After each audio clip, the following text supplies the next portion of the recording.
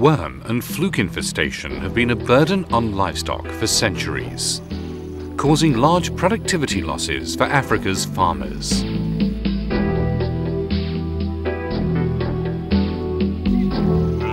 Preventing weight gain, causing a drop in milk yield, and even causing death. A bad case of roundworm infestation. The loss of production from these worms can be huge, depending on the species of worm and other circumstances, such as the nutrition and age of the animal. Anything between 1,000 and 50,000 worms may produce symptoms of disease. Once established in cattle or sheep, each roundworm can produce between 5 and 10,000 eggs per day. So one heavily infested animal harboring around 3,000 female worms may contaminate a pasture with several million eggs daily for up to 20 consecutive months.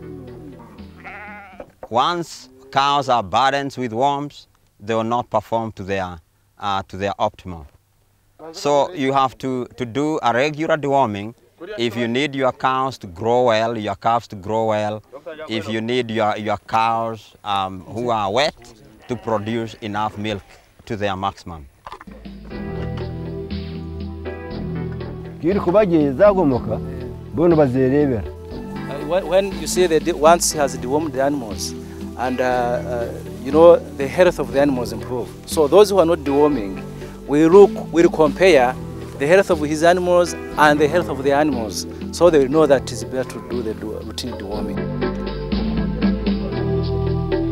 For good, healthy productivity, without the burden of worms.